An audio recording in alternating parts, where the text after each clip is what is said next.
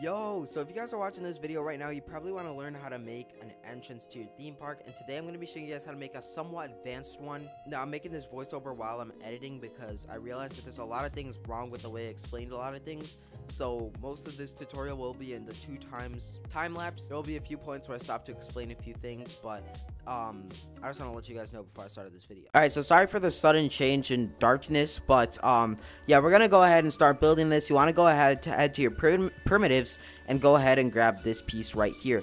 So you want to make sure it's lined up with the front of your park. I'm building back here, and I'm not going to keep this, so I really do not care. But you want to go ahead and place it at wherever you want. It doesn't matter.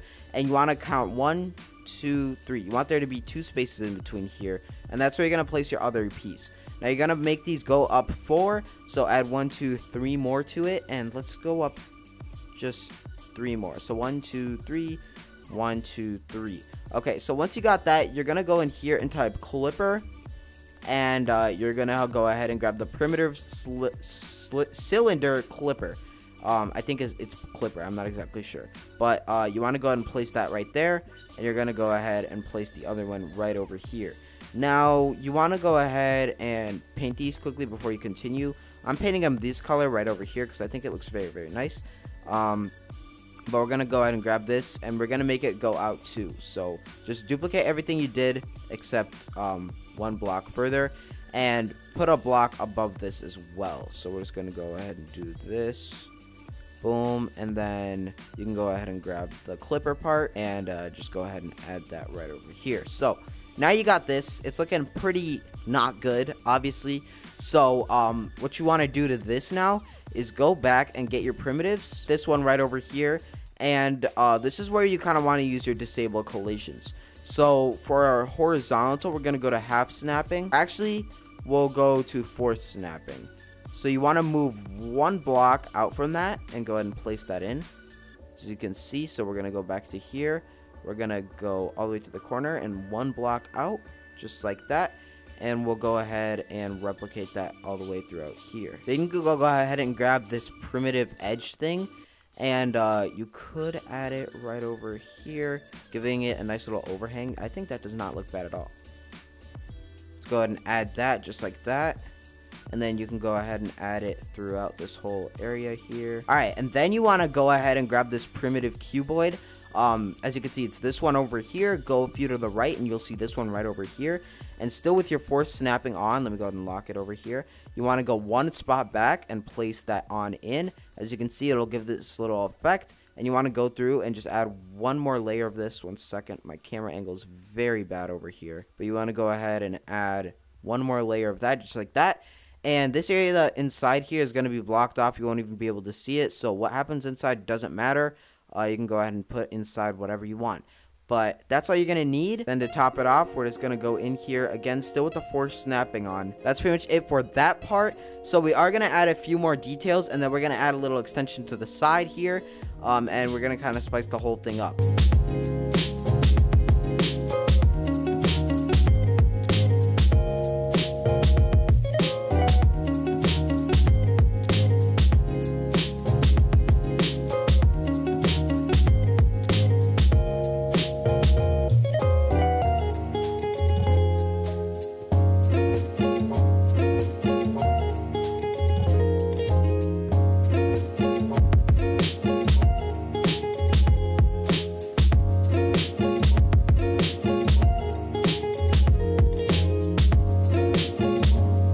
Alright, so the next step is place 2 primitives right over here. You want to place one that's over here, and 1 second, and another that is right over here.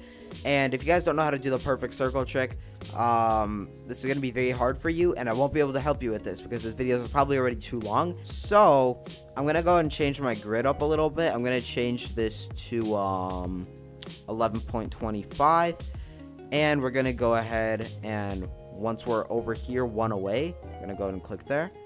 We're going to go ahead and do 1 more after that and 1 more right over there.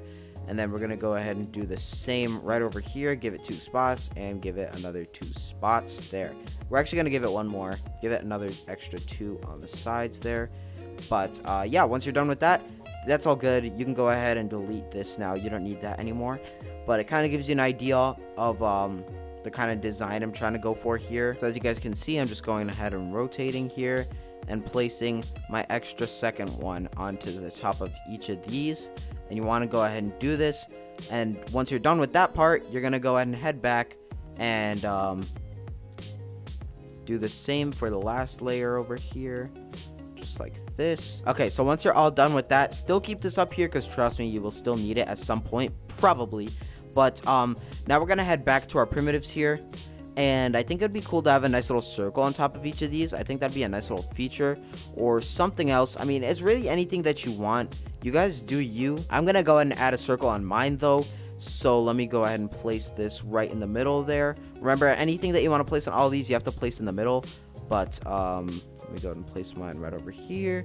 And we can go ahead and do the same with these circles. Alrighty, so once you have these pillars done, what you want to go ahead and do is grab the main color we've been using. Oh wait, never mind. That's the wrong color.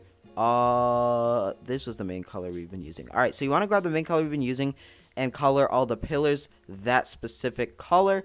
It's going to look really, really nice, just like this.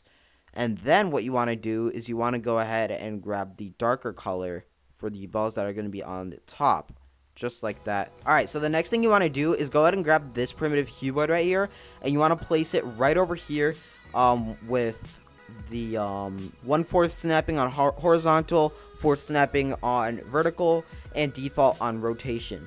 And once you, one second, if I can get out of this, once you do that and you just place it, the only option will be right off in front, just like that. So what you want to do is you want to go ahead and do the same thing right over here, and you want to do the same rotating thing again. You want to hold shift there, middle mouse button right there, and go ahead and rotate this all the way around, except this time you're gonna go ahead and do something different. So you want to go to your rotations right over here, and you want to move the snapping, or I think it's actually rotation. You want to change the rotation to we'll go ahead and do 5 degrees. Let's go ahead and do 1 degree, and you want to go ahead and do it by each single one. So we're gonna go ahead and place ours right there, since we're going through here, and you just want to place it one by one.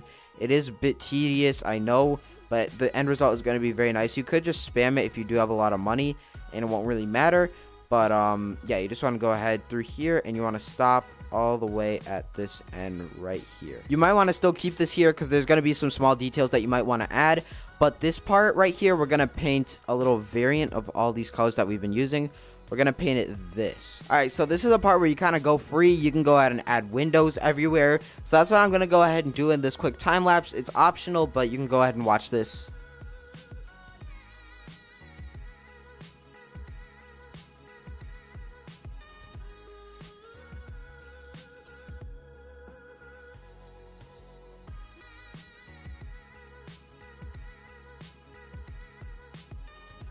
Alright guys, and the park is fully complete. This is what we got right here. Quick tour of it. We have these nice lights up here, and I personally think it's very nice. I still got this primitive in the way, but that's it for today's video. I really did hope you guys enjoyed, and as always, I'm Black's Voice. Thanks for watching.